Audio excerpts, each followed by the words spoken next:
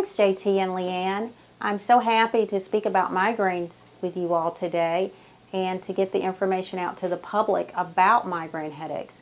Migraine headaches are a specific type of headache that originate deep within the brain, and these particular types of headaches are caused by chemical transmitters that we have in our brain with certain receptors on parts of the brain. And when those chemicals are stimulated in the brain, it causes certain electrical impulses that affect the blood vessels. And because of how the blood vessels react to those chemicals, it causes the migraine. We have many treatment modalities for migraine, and that's why it's so important to come to a neurologist so we can determine what type of headache it is so that we can treat it most appropriately. And we would love to see you here at Neurological Care Center and give you that care.